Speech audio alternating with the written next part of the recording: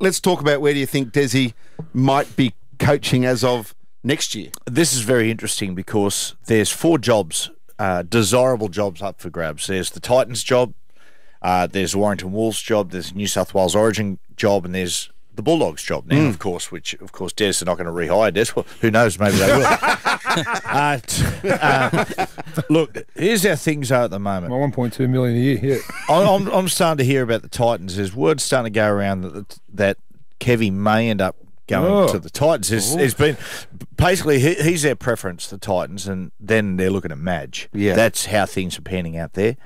The other one with the Bulldogs is Dean Pay. There's he is the favourite, but also there's Madge sitting behind him there. You got Warrington Wolves on top of that, who their preference was Madge all along, but Madge had a meeting with the Warrington Wolves and sort of said to them that he would rather stay in Australia, that he would always be their second pick, which didn't go over too well there. Maybe that's going to be Garth Brennan. I don't know about that. And then you got the New South Wales Origin coach.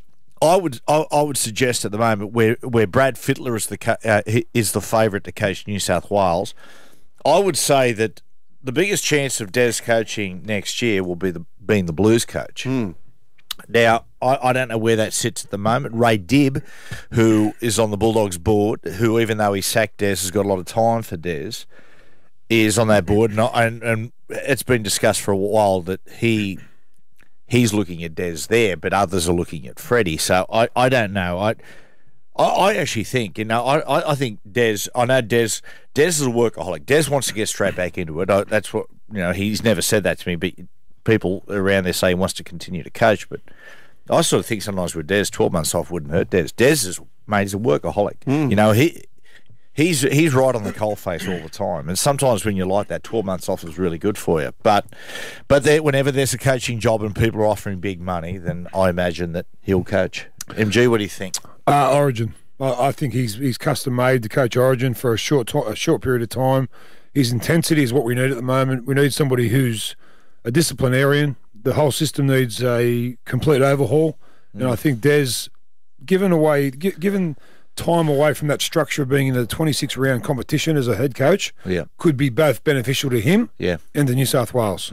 So in terms of this coaching merry-go-round, Matty, as soon as Madge, by the sounds of it, makes a decision, then everything else will then fall into place.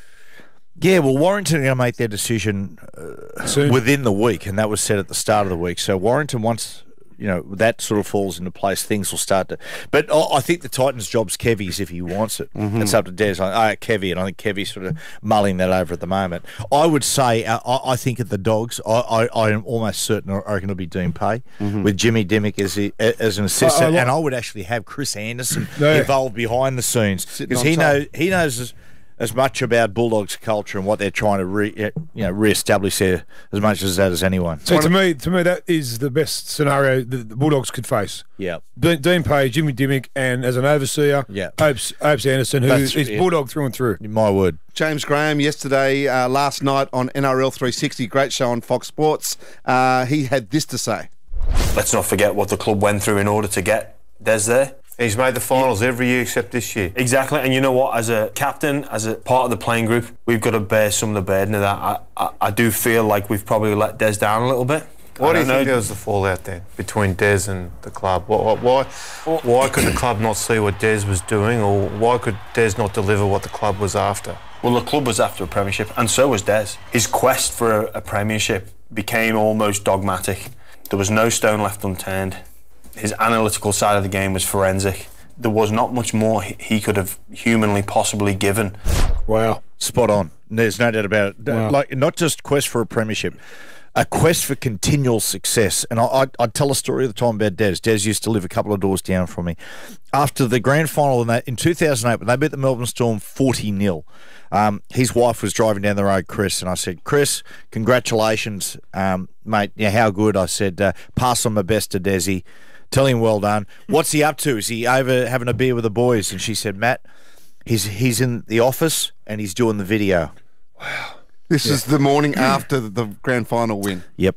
It's like he's hardwired. I've got a big, just quickly on that, I've got a really big drama with James Graham. Like, front row was 20 years ago could say 2 words, beer and pies. Yeah. He's saying dogmatic and forensic. Like, Yeah. Yeah. haven't we changed? Come on, Hasn't mate. it? Good. Pull your head Hasn't the in. landscape changed? What about him and his love for the Bulldogs? I'm not even a Bulldog supporter. I'm going to find it hard watching him in another jersey. The Dragons have got a beauty there. Yeah, for 3 years he's going to build that back up. The Thanks big a lot, question boys. remaining, can we get Des Hasler to the OBS Grand Final lunch? Now, there'd be he's- some stories there. he's We've got to free ask now. him. We'll see if we can get him along. The Grill Team, Gus, MG, and Matty Johns.